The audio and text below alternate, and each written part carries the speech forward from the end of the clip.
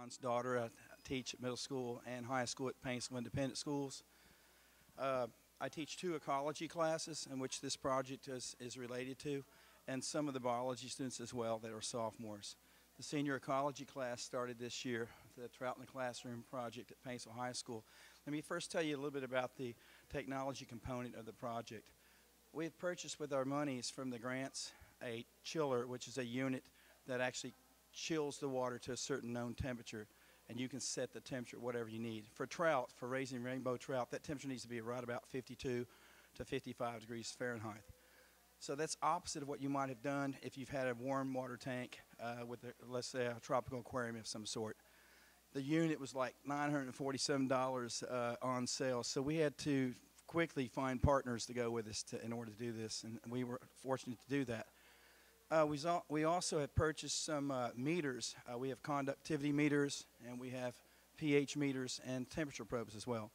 So the kids were able to use these different types of meters instead of measuring, for example, pH with pH wide range hydron paper. They could use that, and we started out with using paper, litmus, and then we also used some of the liquid chemical indicators for pH, and then we graduated the students up to where they could use the meters and the proper care for the meters. But basically what this project is about, and one of the reasons why I decided to do this project, because it was different, and it allowed us to use a 120-gallon tank within the classroom that we already had and didn't have to purchase. I always had a trouble when I was teaching biology through the past years on the nitrogen cycle. You know, you had no trouble usually, and most of you teachers know this, with the water cycle and then the carbon cycle. But when you get to the nitrogen and phosphorus cycle, it's a little bit more difficult to get kids to hang on to those ideas and the cycling of those nutrients. So there is the nitrogen cycle that occurs within different environments. So the freshwater ecosystem is a good example of where you can study the nitrogen cycle. So we obtained some what's called eyed eggs from Wolf Creek Fisheries, or Wolf Creek National Fish Hatchery in Lake Cumberland, Kentucky. They're the only cold water fishery or hatchery in the state of Kentucky, and they basically produce all the rainbow trout that's stocked in all the waters in Kentucky. So we had to make a trip to first get those eggs and bring them back. The eggs are placed into a nesting basket and allowed time to hatch, which is about 14 days from the time you get them. And then those eggs hatch, and you release them and allow them to float to the bottom of your tank, at which time they live off the yolk sacs that they have for about another 14 days. And then they swim up to the top, and they're called swim up fry at that point, and you start to feed them. And there's different size food that you feed them. They would not let me know the ingredients in the food that they provided, because I was going to try to purchase some of this food on my own. And they said, if you need more, we'll just send it to you. I have various hypotheses of what the food might be, but it was pretty fun. You have different size food for when the fish reach different ages. But you got to really keep a handle on the water quality. And students were introduced to freshwater ecosystems and water quality. And we looked at the chemical analysis of water and what constitutes good water versus not so good water. So the students were able to test for pH, of course, first, dissolved oxygen, temperature, and then we worked them up to where they could test the nitrite levels and the nitrate levels, as well as the ammonia levels. So the students had hands-on opportunities to test these water quality parameters within our tank.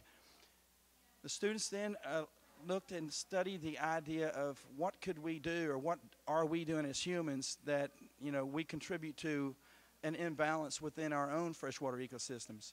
And I had students report on different water contaminants, different issues pertaining to water quality. We then had guest speakers come in from the Division of Water. We had guest speakers come in from Water Watch, and we had guest speakers come in that were fish and wildlife fisheries biologists. So the students were also exposed to different career paths.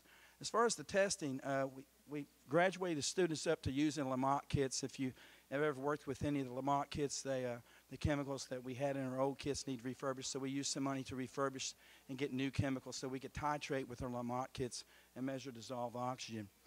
The different filters and the pumps and so on are pretty much standard, but the chiller was the big unit, the costly item in this project, along with the probes and the various meters.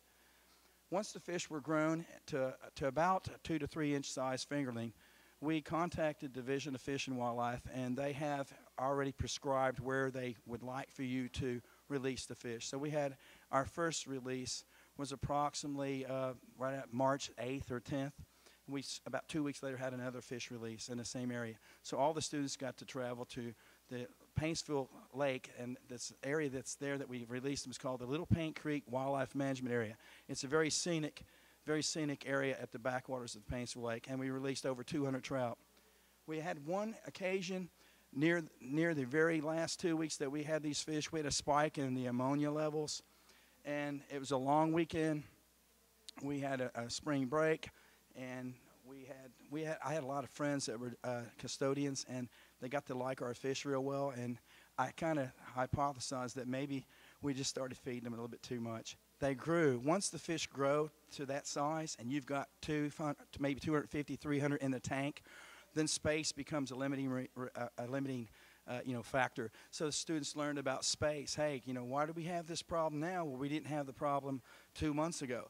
Well, these fish are larger now. They're producing more waste products. If you overfeed the fish, then you're going to contribute to the decaying matter and build up the ammonia levels. The ammonia levels are most essential when you're working with this project. And doing water changes.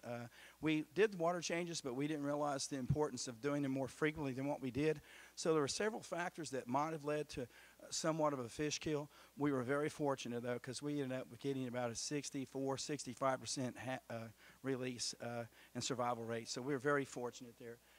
The children were able to go back to the Wolf Creek Fisheries. We had a partner that wanted to see the students make the trip there, so we took a field trip back there. The students were able to see the entire facility. It's very impressive. Wolf Creek Fisheries has about 12,000 gallons of water that comes from about 100 feet deep and under the dam at a flow rate of about 12,000 gallons per minute. It goes in one direction and out the other. It's not recycled. So they were very, very fortunate to get to see firsthand the people that work there in that hatchery.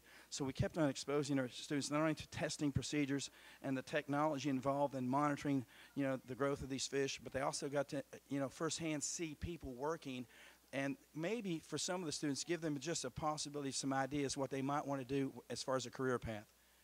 We finally had some students crunch the data and put all the findings together on some graphs with one of our websites that we use to enter the data to get the graphs. And it was just, for me, it was just a very, very learning experience because, as a teacher, you work with something like this and you really don't realize how much work goes into it and how much more that you can do to improve it. So I guess what I'm trying to say is the rainbow trout was our guinea pig, because next year we're going back for the brown trout. Let me give you a word of advice. You do have to have a permit to get the eggs. And I actually wrote the grant and got the funding before I got the permit. And then you do have to have a permit to release the eggs, okay? So that's something I learned, and we had, I can say it now, I don't guess they can do too much, illegally released one set of trout and legally released another set of trout, but I don't think there was any harm because the permit was in the mail. We just wanted to release the fish. But the kids had a great time with this, and there's just so much you can learn. The nitrogen cycle, this is excellent for teaching the nitrogen cycle. It's excellent for getting kids to understand the meaning of pH and to using probes. And the science department, we don't have a lot of probes, so being able to get the monies to buy a good pH meter, a good conductivity meter, and letting the students use these meters and do the various water quality tests was really enhancing our program. The life cycle is something that we might add to next year and actually do maybe a growth chart. We did a small growth chart, but I think I would like to compare the growth of the rainbow trout to the brown trout. And eventually, hopefully, we'd like to get the brook trout, which are a little harder to get those eggs. They're kind of stingy with those because really the brook trout is the closest thing to the most native trout that we have in Kentucky.